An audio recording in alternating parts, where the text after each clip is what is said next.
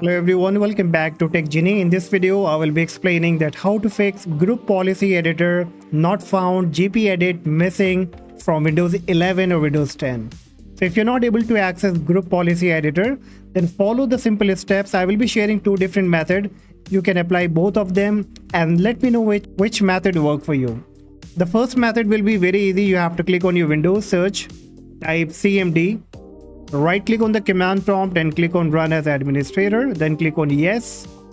The black window will be coming up. Here you have to paste two different commands that you will find in the description.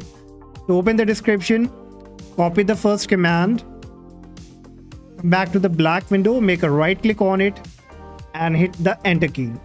Now this will be running a DISM tool, so you just have to wait until the 100% completed.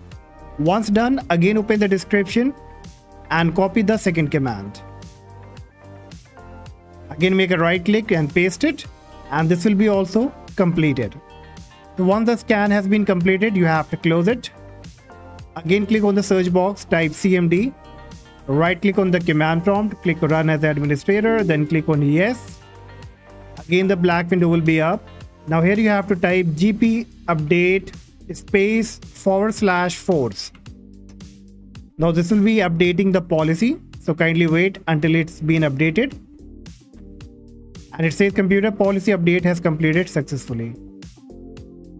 Now next you have to type sfc /scan now. So this will be running a scan now for checking all kind of integrity violation. So kindly wait until this is 100% completed. Once completed, you can check back again if the problem has been fixed and group policy editor is now coming up.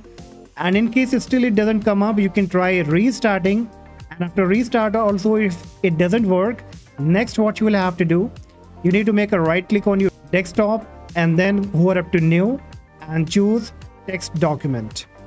Now you need to double click on this text document, and then again you will be getting a code, a script in the description. You need to copy that script and then paste here in the notepad.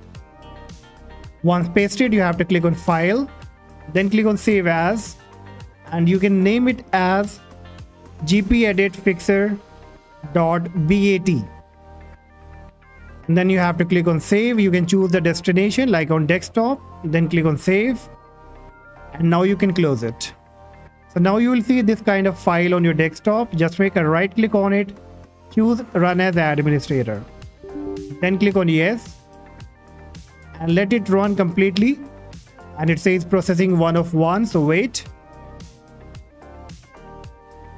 And then it will say press any key to continue, so you have to press on any of the key and then it will be closed. Now again restart your PC and check back. I'm very sure that your problem will be fixed.